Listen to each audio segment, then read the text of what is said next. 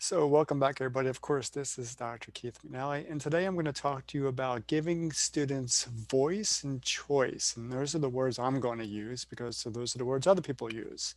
And so I think they're good words to use this time around. So voice and choice in what? So let me go back to say I know that being an educator in the 21st century is challenging. So I'm at a point where I have to make some pivots in the classroom, and I am also trying to reinforce the idea that that's probably a good thing for all of us to make some pivots, make some changes. And so I have three mottos that I kind of work with and that I teach through social media, and those three mottos are this: we need to change the way we think, we need to change the way we think about teaching, and then, of course, we need to change the way we teach. And so, what do I mean by all of that? I mean by we need to pivot into a new way of educating youth because I truly believe that the old standard doesn't work.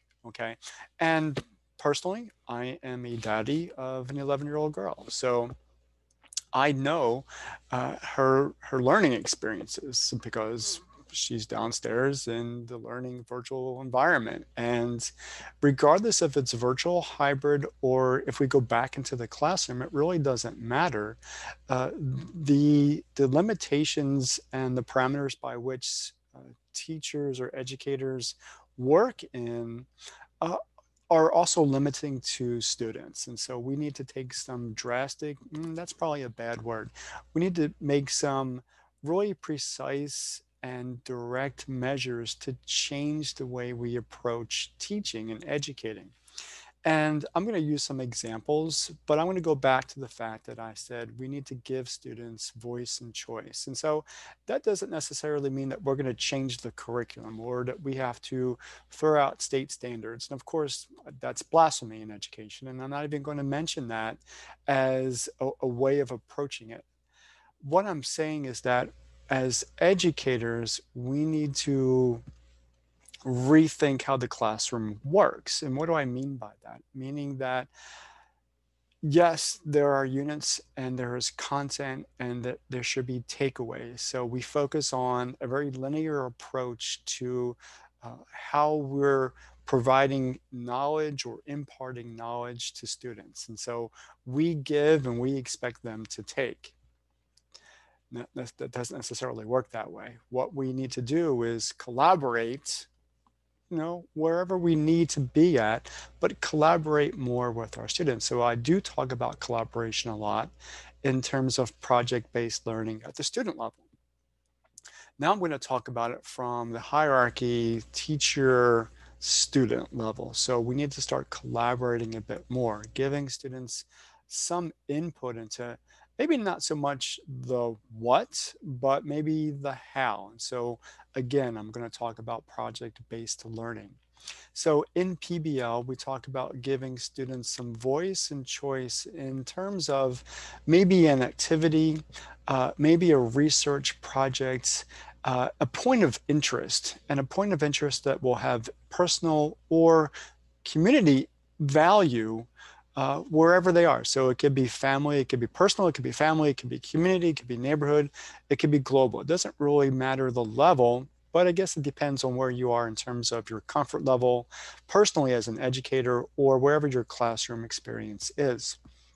So I take a look at this from three specific points of view, from Timmy's, Tammy's, and Jessica's. Now, at the time, Timmy was 11 years old, and he was not personally impacted by homelessness, but he saw it in his neighborhood. And so he became a facilitator for change because he wanted to know more about it. And as he learned more about it, he actually wanted to improve the situation for the people that he saw and the people that he became involved with. And so that's another story altogether. Tammy, on the other hand, was a scientist. She was a 13-year-old budding scientist, and her community was impacted by the residential and commercial building projects that were going on. And I say that because the wildlife were losing ground. And I always say figuratively and literally. And it was Tammy's motivation to learn and understand how the ecosystem was then off balance in her community, and what was happening to the wildlife. So she became very involved in that idealism that we shouldn't be destroying the wildlife, the homes that our natural wildlife have. And as you can see, I'm not a scientist, so I definitely have trouble speaking to that at points, but I do understand the value that Tammy saw in wanting to make changes in her community.